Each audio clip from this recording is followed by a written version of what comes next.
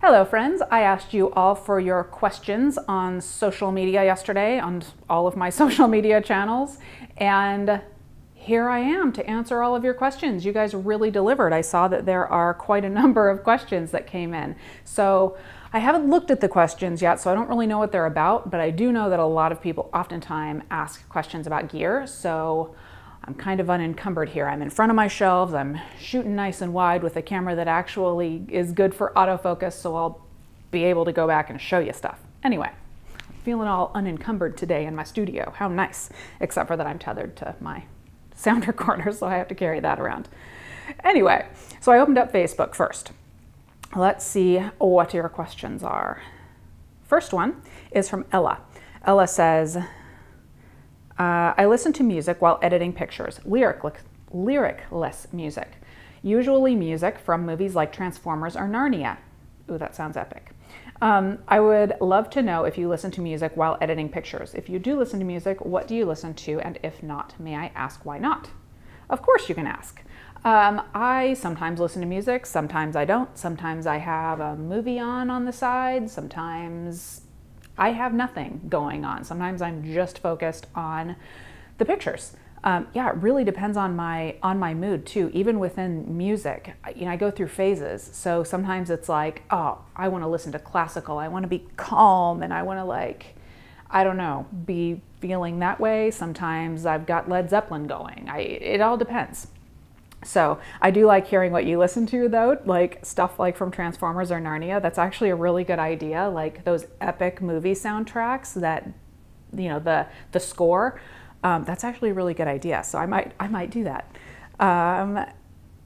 Next question is from David. David says, how long before you see Nikon focusing again on top of the line ASPC DSLRs like a replacement for the D500? And then he says, I don't consider the D7200 in the same league for what I do with my cameras. Not everyone needs a full frame or a mirrorless, and for some, the type of camera and features offered in a D500 is what we really need. Will Nikon soon get back to ASPC cameras? Well, I mean, it sounds like you think that they're not focusing on the crop sensor cameras, and I don't know that I agree with that. I think that, we've just had, just today, I got the email from Nikon saying that they're about to do their announcement for their full frame mirrorless, but the D500 is still relatively new, and God, it is a fantastic body. I love my D500. Let's grab it. I love this thing so much. I use it a lot. I do think it's a fantastic body, and I am curious to see what's going to come of this. How are they going to improve upon this? I don't know. I don't like have the inside skinny on with Nikon, but I kind of hope that where they're going next, I don't care if it's crop sensor, if it's full frame, if it's mirrorless, if it's DSLR. I don't really care the method that they're going to, whatever goal it is that they have. I just hope that that goal is usability, flexibility, and personally, I just really want to see being able to use continuous autofocus during video. I'm using a Canon DSLR right now to film this because I wanted to be able to, I wanted for it to track me around the room. So yeah, so I guess to answer your question, I don't know, I don't think they're not focusing on crop sensor bodies, but I also don't really care. I don't care what it is that they start focusing on. What I care about is what the result is. Yeah, because I agree with you. It doesn't really matter. You don't think you need full frame. Well, you probably don't. I probably don't. Probably most people don't need full frame, So I don't really care I don't care what the method is. I just want to see, I want to continue to see cool stuff and a lot of flexibility. So yeah. I hope that answers your question, David. Bill says, have you ever thought about taking a small group of people on 1 or 2 of your Arizona excursions each year as a kind of learning and teaching trip? Could be different levels of skill, but would be so you could teach or pass along how you see things when out on a trip Choose the photos you take, knowledge of Grand Canyon and Arizona, etc. Changeable, of course. Oh, well, that's interesting. Okay. So yes, I have thought about doing like in-person like workshops or trips, in particular to someplace like Sedona or the Grand Canyon. Logistics are difficult, but yeah, I have been thinking about that. It's something that I've talked to my members about before, as like using them as a trial run type of a thing. But let me ask you, Bill, and everybody else, is that something you'd be interested in? Because if it is something you'd be interested in, it is something that I will look into. But yeah, I think that would be interesting. And what you said in the later part of your comment there is interesting, because I would definitely be obviously passing along, you know, what I do and how I look at things, but I actually think that it would change how I do things too. Like I would be learning from you all as well. So anyway, that's an interesting question. On to Brian's question, which is, I used mostly prime lenses on my Nikons. Used? Do you not use Nikon anymore? Most of them, I think that was a typo, sorry. Most of them are older manual focus lenses because I have been able to get them cheap. Are there any older manual focus lenses that you use on your DSLR because of their quality? Not really.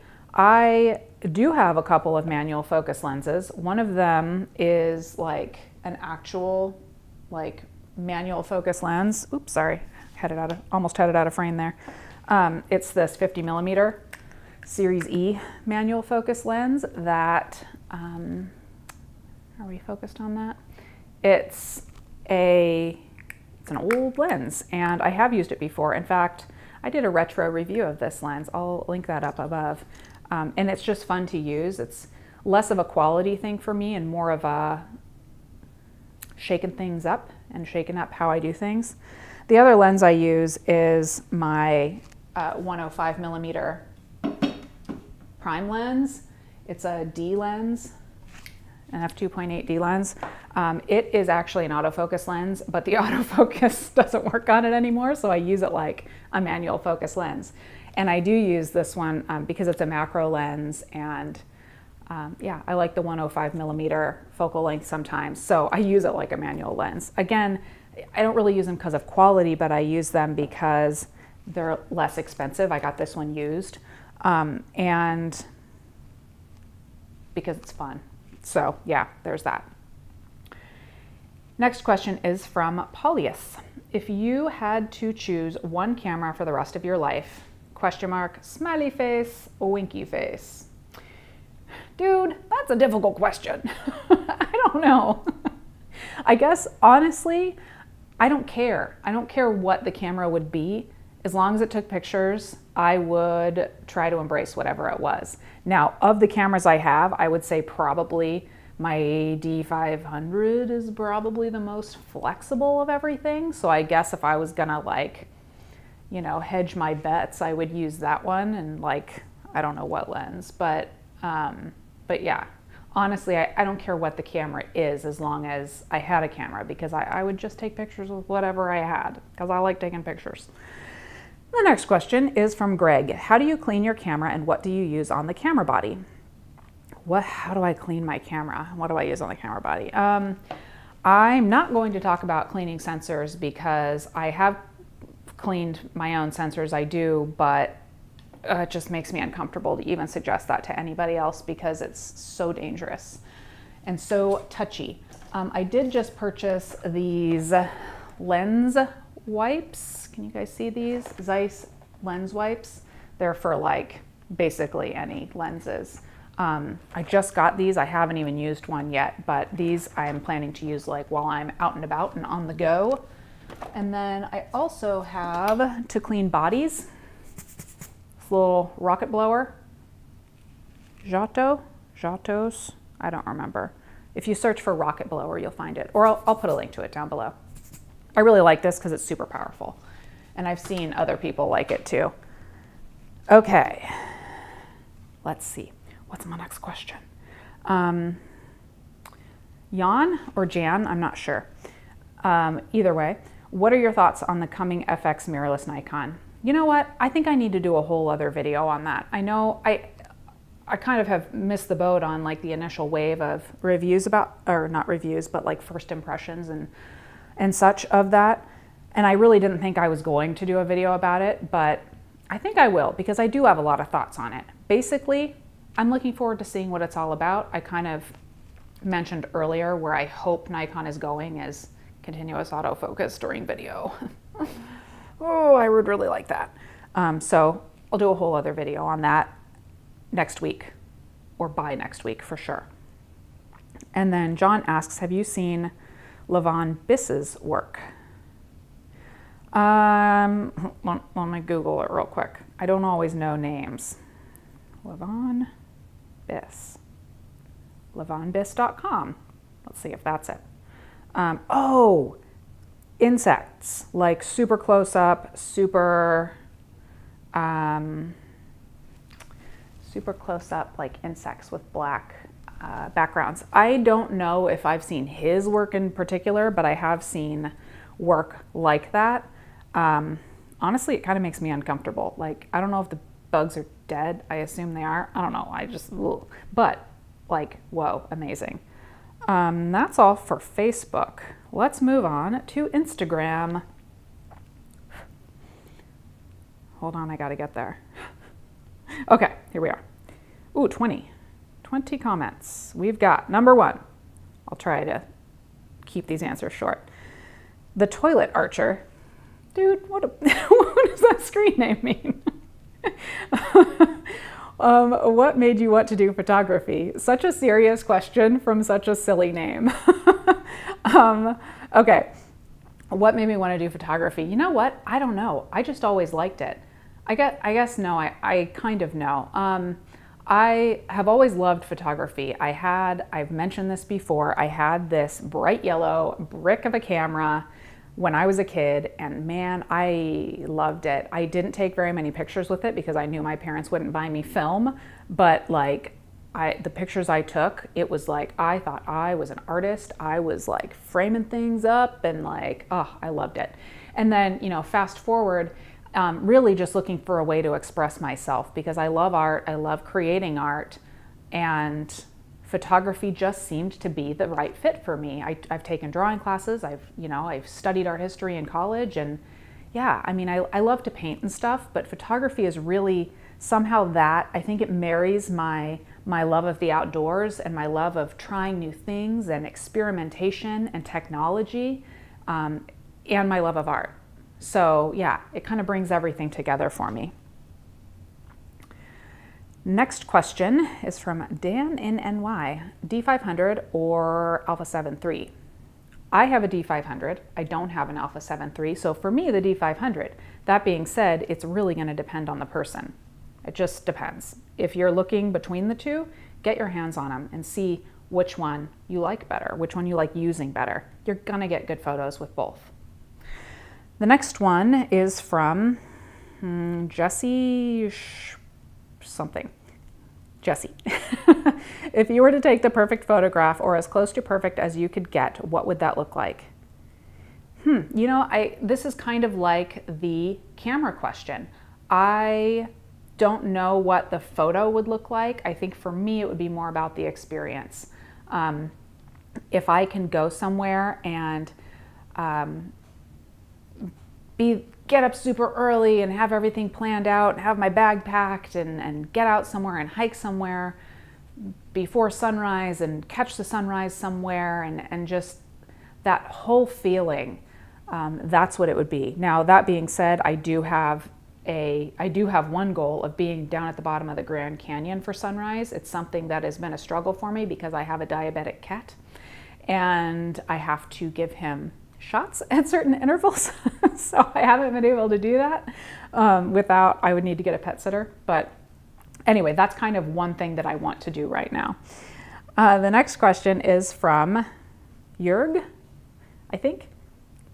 What is your favorite painter and did he or she influence your photography? Oh, what a good question.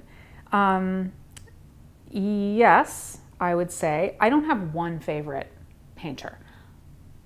I love so many different artworks, so many painters, you know, that's what I studied, so I love it. But I would say there's one that just comes to mind right away, and that is Caravaggio. He was an interesting fellow, but his work in light and shadow was intense. And it's something that definitely, you know, when I see it, I want to touch it. And it's kind of a similar feeling that I hope to achieve for the viewers of my work. And also just that light and shadow, I just find it compelling. So yeah, I guess that is one of the painters that influenced me. But like I said, there's like a million. And the next one is from R. Gianelli 1. Hi, Rob. He says, I've been looking into the Canon M50. I want to downsize and get rid of my bulky Nikon DSLR. I don't care much about having 4K, 1080p is fine for what I need. Hey, me too. Just looking for something small and can give me good stills as well as video. Any thoughts? I do have some thoughts. I have not used the M50. I cannot tell you like exactly. And honestly, I haven't done a ton of research into it. What I have done a ton of research into is what I'm using right now, and that's the Canon Rebel SL2. It is a great option, and I've been really happy with it. And I think that if you want the M50 because you want to downsize and all that, I say go for it. You might want to also look at the SL2 though, I don't know. An SL2 and like some primes. Or, I don't know, who knows? We might see something cool from Nikon next month. Next one is Egghead Travel Blog. Egghead Travel Blog, that's interesting. Do you prefer shooting in RAW or JPEG format? It depends. You know, in a perfect world, I would like to get my photo exactly how I want it in the camera. JPEG is fine, file size is smaller, and be good to go. But that's not always practical. So sometimes I shoot RAW. Jay Milani says, I want to travel to Arizona in the spring. Please name 5 spots I must see and photograph. Oh my gosh. Okay, 5. I don't know where you're going to be within Arizona, and it's a large state, so I'm just going to give you 5 places that are cool. You'll have to be careful in the springtime because it does get hot in the central and southern Arizona region, but okay, I mean, I have to say the Grand Canyon, right? So the Grand Canyon. The South Rim is the most popular. During the spring, it's going to be very busy. I've never been to the North Rim, but I would love to go there. It's also very far, lots of drive time to get there. So, so that's one.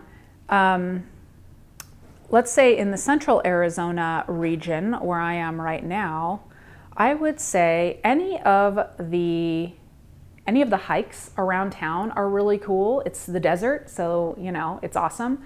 I really like the Santan Mountain Park region. I really like, oh gosh, there's like a whole bunch of them. If you're gonna be in the Phoenix area, just let me know and I can tell you a whole bunch of hikes around here. So like some sort of hike in the central Phoenix, Arizona region. Also in the Phoenix area, the Heard Museum is incredible. It is all Native American. It is a world-class museum and it's incredible. So that's 3. 4, let me think of something in southern Arizona region. I've spent a lot of time in Tucson, and there's some cool stuff there. Lots of great food down there, and also like Saguaro Park is cool. Mount Lemmon is really neat. Yeah. And then the fifth one might be, go check out the train in Williams. That could actually be combined with your Grand Canyon trip because you can take the train from Williams to the Grand Canyon. Ooh, I spent a long time on that question. Snap-A-Float says, Snap-A-Float, when you are picking monthly themes, do you start knowing there are some photographs for that theme that you want to shoot, or do you pick the theme and let the ideas flow from that? Both. Saved by Grace NH says, What is the proper way to handle large lenses? I know that you can't just let them hang unsupported off the lens mount, but how do you handle while shooting? This is a good question, and I should grab a lens.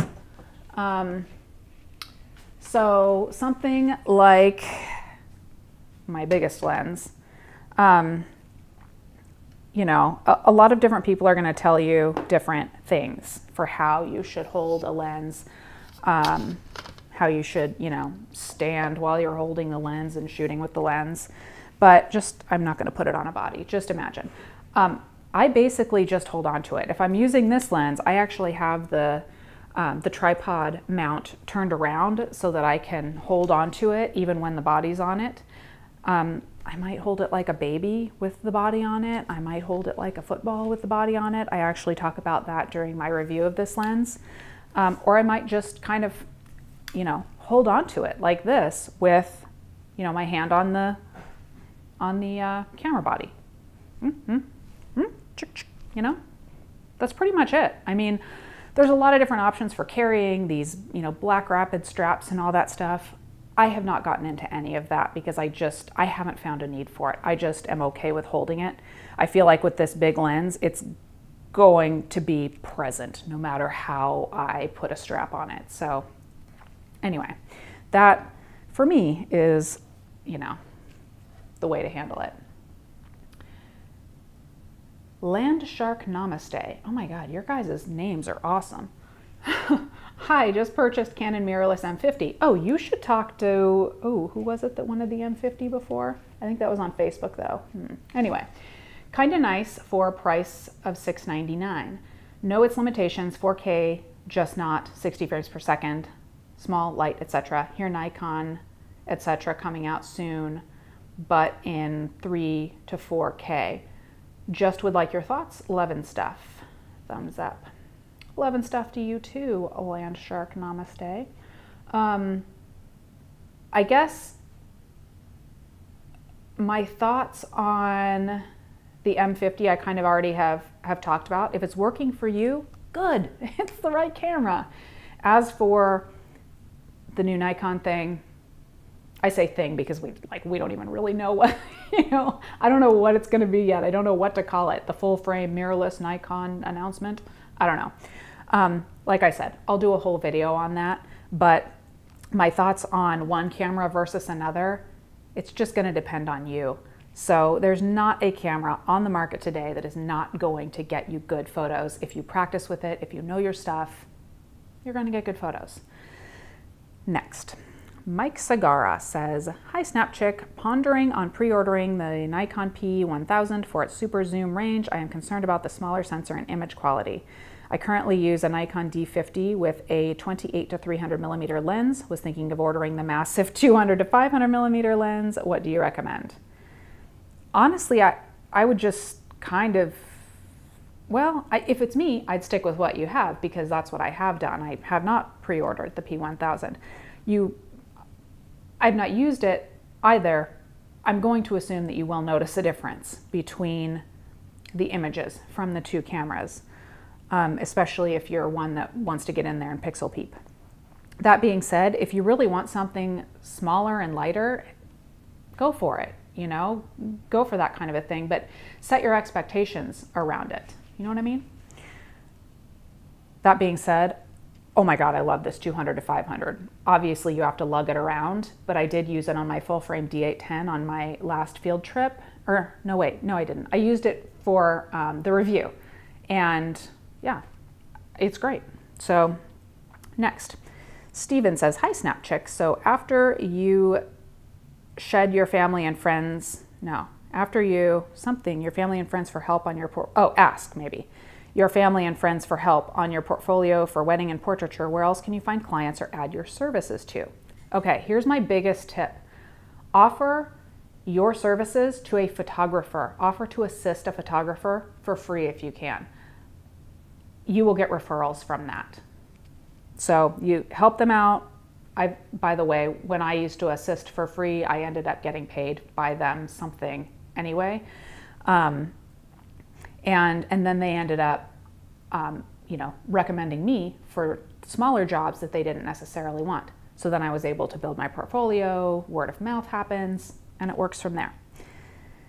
The next one is MLS Chef. Moles Chef. With the new lens mount announced by Nikon, are we about to see mirrorless cameras lead to a new level of quality in glass? Well, I don't know. I guess what I can say, you know, like I said, I'm going to do a whole video on this, but I guess I hope that by quality in glass, I hope for better autofocus during video, and that will require different lenses that can be quieter, like these STM lenses that Canon has. Jackie says, how is your experience with the Fuji X100F? Is it better than Fuji X-E3 with 23mm f2? I don't think it's better. I think it's different. It's what I chose. I love it. I have a review of it. You can see it up above. Adam Colvin Photo says, can I start charging without a business license until I get enough clients or make more money from my photography? Thanks. I would ask a business attorney in your region because every place is different in what they will allow for. I can tell you at the very beginning, I did not have like a business license, but I did always declare my earnings on my taxes because I just wanted to like make sure. Brad Buyer 123 says, what gave you the courage to make a major career move into photography? Was it an easy decision? Thanks. Oh my gosh, no. It was not an easy decision, and it wasn't like I one day just decided to quit my job and start doing photography. It was definitely, I was doing both for a long time. And in the very, I guess the last time I had an actual like non-photography job, it was, I worked in the region of finance, and long story, someone questioned my professionalism, which is like, oh, don't do that because that bugs me. And I was like, you know what? I'm going to make the leap. And it was really scary. I already had Snapchat going. I was doing photography all the time. So it was kind of there was a lot of overlap. So yeah, it was really scary. And I actually really appreciate you saying that I was courageous. Next question is from Anthony Pisoferrato. Any travels outside the United States planned for this or next year? Nothing planned, but I always hope to travel somewhere, anywhere, far, near. So any suggestions? Getting close to the end, guys. Doubles Detailer says, what's the ultimate outdoor photo shot you have ever wanted to capture? Great white, sunset, climate change, our Milky Way, life, planet Earth from space. Oh my gosh. Well, I started reading the question and I was like, oh, the Grand Canyon. But then you're like, planet Earth from space? Mind blown. Oh, do people do that anymore? Did I just date myself and make myself look old? Anyway. I don't know. There's so many things I would love to do. I don't know if I would have the courage, speaking of courage, previous question, to like go up in a rocket ship. But I guess right now, I mean, of course, all those things would be cool. But right now, I want to go to the bottom of the Grand Canyon and hike down in the dark and be down at the bottom at sunrise and take pictures. That's what I want to do right now. Next question is from Jupiter FL Photo. Best month to visit the Grand Canyon? Oh, lots of Grand Canyon talk. You all know me very well. The best month, I like to visit during the winter, the very best, when it's super snowy and you have to wear crampons and like it's all very freezing cold, because it's the least busy and because it's just very peaceful there at that time. It's just you and the ravens a lot of the time. But other than that, I mean, spring and fall, where it's warm but not hot, are also nice times. It's beautiful. But I guess more than month, the best time is sunrise or sunset, no matter the month. And then my very last question today is from Defender Photography. Sorry guys, reached my recording limit. I'm not sure exactly where it stopped, so I'm going to read that question again. From Defender Photography, I'm wanting to upgrade to a full frame camera. Would you recommend the D750 or the D810? Okay, so this is a good question because it's, you know, this camera or this camera, they're very similar, really, and they're going to be similarly useful, and you can get pretty much the same photos from both for all practical purposes. Your lens is going to probably make more difference than whether you use the D750 or the D810. I've used both, but I own the D810. And that's because I like the control scheme of the D810 better than I like the control scheme of the D750. I try to have similar control schemes among the cameras that I use together. Like for professional work, if I'm shooting a wedding, it would be nice to just have the D810 and the D500, which have very similar control schemes, because it's just easy for me to switch back and forth. So I suggest getting them both into your hands, seeing which one you like to use better. And that's it. That is all of my questions for today, everyone. Thank you so much for watching, for sticking around. This was kind of a long video. You all asked such great questions. So thanks for asking for them. If you have any other questions for me, ask them. I'm around on social media all of the time. I try to answer all of the questions that I can. If I don't get to you, ask it again. And that's it, everybody. Thanks for watching, and I'll talk to you soon.